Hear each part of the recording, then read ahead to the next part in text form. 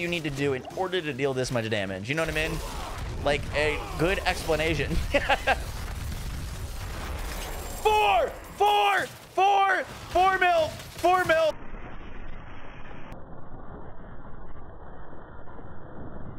Yo guys, what is up? Max on a Diablo 4 video, and today we're talking about the Gohr's devastating grips. Now, if you had seen footage of these things before, they were probably the most broken and busted unique in the game prior to launch. In fact, they were literally broken. These things read, Whirlwind explodes after it ends, dealing 25% of the total base damage dealt to surrounding enemies as fire damage. Now, this was originally not like unstacking damage. In fact, you could whirlwind and spin around, and when you exploded, it would keep the damage, and you could just keep building up damage, and it was stacking up on broken objects, and it was just doing way too much damage. So Blizzard nerfed it. And today, I want to talk about if they're still good, because they nerfed them significantly. They used to go up to like 70% explosion damage and stack infinitely, and now they have a stack cap only on your first 100 hits, base damage, and only 26%. And so I want to talk about if they're still like a must-have unique, and just how good they are. Hope you guys enjoyed the video. Let's get right into it. So the biggest things to understand about these gauntlets, first off, is that they're going to drop with plus ranks into Whirlwind. Now, originally, I had +3 drop for me, and I thought they were pretty disappointing. Compared to my +4 Whirlwind gloves, my Whirlwind gloves that I had +4 were giving me more damage. However, what I didn't realize, and I don't know if this is known or not, but when I actually upgraded them, so now they're rank 4 out of 5, I upgraded them at a blacksmith, that rank changed from +3 to +4, and now they feel so much better. And the reason for that is because the explosion scales off of your base damage, aka it doesn't take into account the numbers that you're dealing on your screen. All of the damage that's appearing while you're whirlwinding is taking into account your multipliers. This is only taking into account the base damage, aka what basically this reads here. Now, there is ways to double dip this damage, and the more points you have into Whirlwind, the better these gloves are going to feel. All right, so let's do some gameplay testing. I've got a pretty big pack following me here. We've got all of our shout things. Let's pop them. Jump into the middle of the pack. We want to hit as many enemies as we possibly can. We're going to wait for a pull, as my Whirlwind will pull enemies, and then the explosion there happened a little too fast. It's hard to see. Let's rewind that back and see how much damage we did.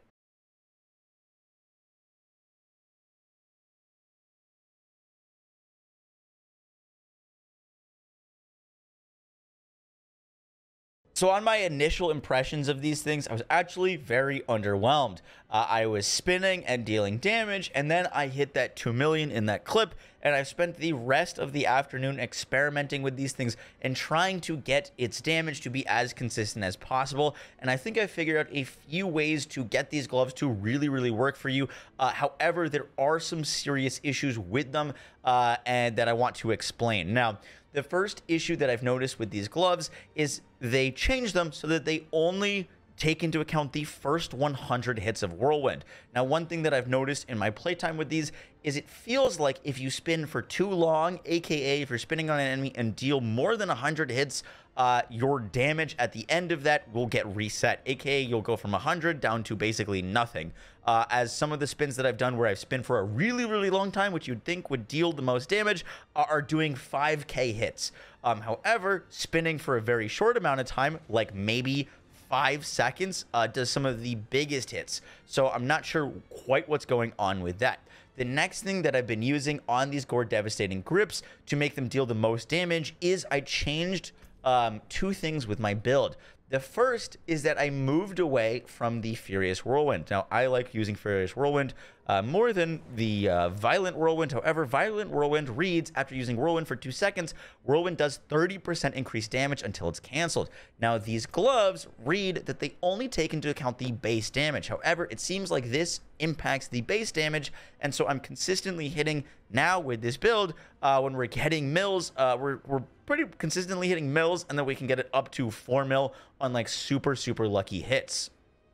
Now, the biggest thing I've noticed with making these things deal as much damage as possible is conditional damage. Now, what I mean by that is these gloves only take into account the base damage that you deal. However, the explosion is still a base damage, and it's going to get multiplied by your big damage multiplier. So for example, if it crits, which the explosion can crit, and you've got a ton of crit chance or crit damage, it hits way harder. If you've got a ton of vulnerable damage and an enemy is vulnerable, it hits way harder. And so one of the things that I've found to be the most consistent with this is waiting until I've got basically everything set up, making sure that I'm berserking so that when I deal the explosion procs a bleed proc, which is going to be a massive bleed proc, making sure that enemies are vulnerable. And I know this sounds a little bit weird, tinfoil hat theory, but sometimes Whirlwind feels like it starts critting a bunch, and as soon as I see that crit start hitting a bunch, I proc the gloves, and it feels like it procs a crit along with Whirlwind.